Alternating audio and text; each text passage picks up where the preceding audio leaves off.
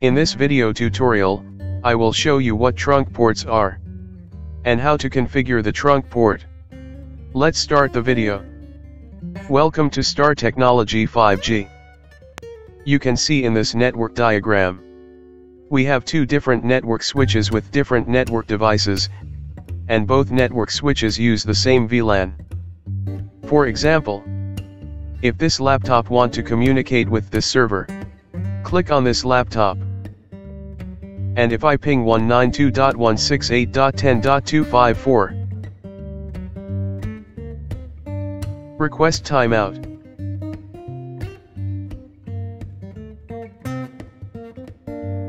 Packets. Sent 4, received 0, lost 4.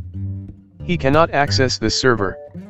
There is no physical connection between them. What do we have to do? We need to connect this switch to this switch with a cable. What type of cable do we have to use?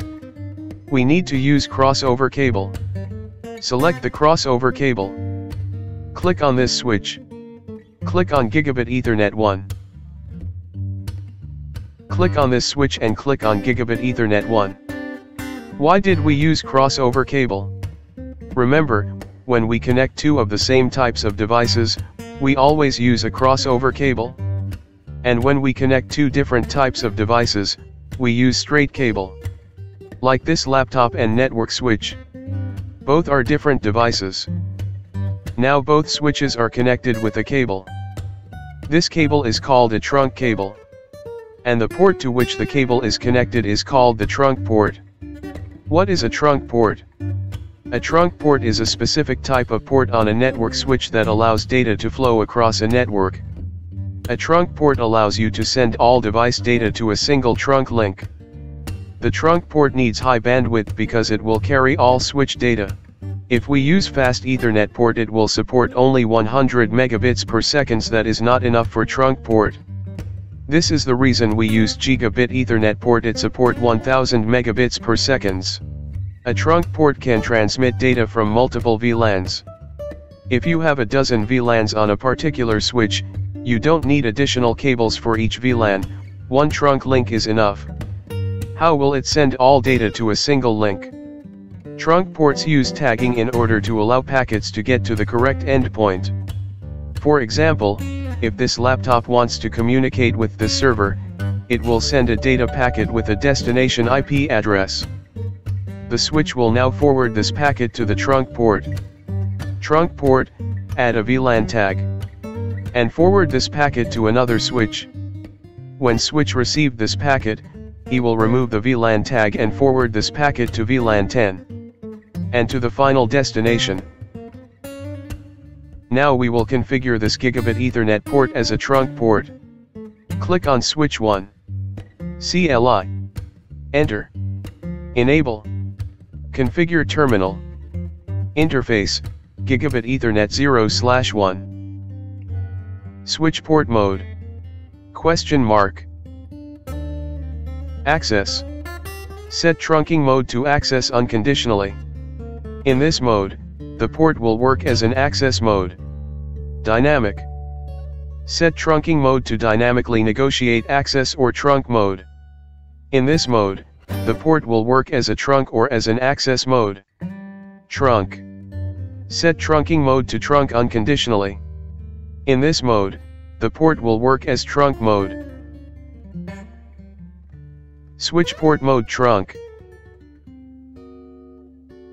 Line protocol on interface Gigabit Ethernet 0/1, changed state to down.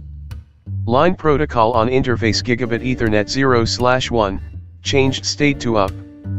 First changed state to down. Then it changed its state to up. Switch port trunk allowed VLAN ? Unrecognized command. Switch port trunk ? Allowed set allowed VLAN characteristics when interface is in trunking mode. Native set trunking native characteristic when interface is in trunking. Allowed. ? VLAN. ? Word. VLAN IDs of the allowed VLANs when this port is in trunking mode. Add. Add VLANs to the current list. All VLANs. Except. All VLANs except the following. None. No VLANs. Remove VLANs from the current list. I will allowed all VLAN. All. Now trunk port allows all VLANs. Exit. We have to do the same configuration on the other switch. Click on switch 2. CLI. Enter. Enable. Configure terminal. Interface, Gigabit Ethernet 0/1. Switch port mode trunk. Switch port trunk allowed VLAN all. Exit. Now we will check our configuration. Click on this laptop. Command prompt. Press up arrow key. Ping 192.168.10.254. This time, the laptop is pinging the server IP address.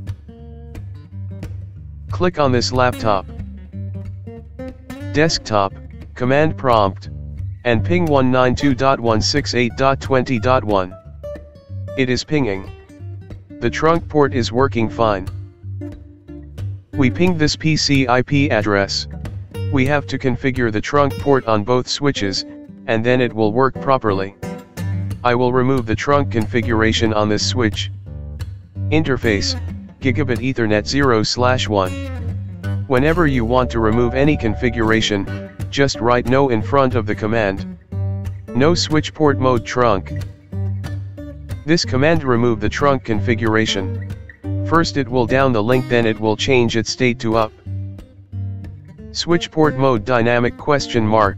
Space ? Auto. Set the trunking mode dynamic negotiation parameter to auto. Dynamic auto makes the port willing to convert the link to a trunk link. The port becomes a trunk port if the neighboring port is set to trunk or dynamic desirable mode. This is the default mode for some switches. Desirable. Set the trunking mode dynamic negotiation parameter to desirable. Dynamic is desirable, make the port actively attempts to convert the link to a trunk link. The port becomes a trunk port if the neighboring port is set to trunk, dynamic desirable, or dynamic auto. Switch port mode, dynamic auto. Exit. In this switch, trunk mode is dynamic auto. In this switch, port mode is the trunk. Now both switch ports work as trunk ports. Both links are up. Click on this PC, desktop, command prompt, ping 192.168.10.2. Now it is pinging. The trunk port is working fine. As you saw in this video, we used two different trunk port configurations. Both configurations are working fine.